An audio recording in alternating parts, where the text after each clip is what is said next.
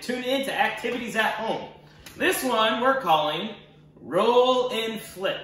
All right, so you're going to need some kind of ball that we're going to work on rolling, or you can use your wadded up socks. You might have to put more than one in there to make it big enough. And so for purposes of this, I'm going to put the balls on the side, and we're going to use sock. Now, if you want to even use like a stuffed animal or something like that, you could.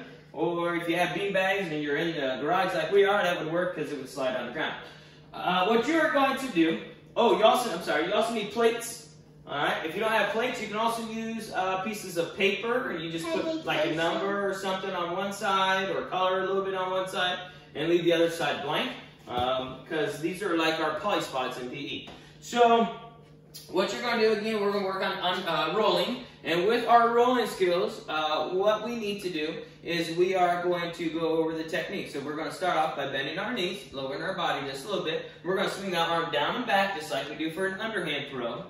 Okay? As I bring my arm forward, I'm also going to be stepping with that opposite foot.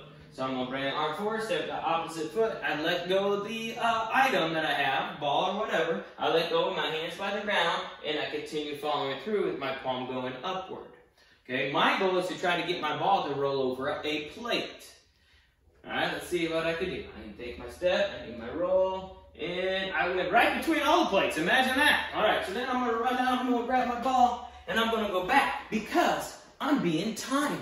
I have a timer. I didn't tell you that part, but you can. That's option. You know, you don't have to have a timer. If you have a timer, you're going to want to move really quick. So the goal is to try to get the ball to roll over the top of one plate. Oh no! I went under pressure. Now that went over more than one plate, but I can only flip one, so I got to pick one. I think this one. So I'm going to get my ball, and I keep going. When we get all of them flipped over, activity's over. If we're timing ourselves, we stop the timer. And then we see how fast we did it. So let's give this a try.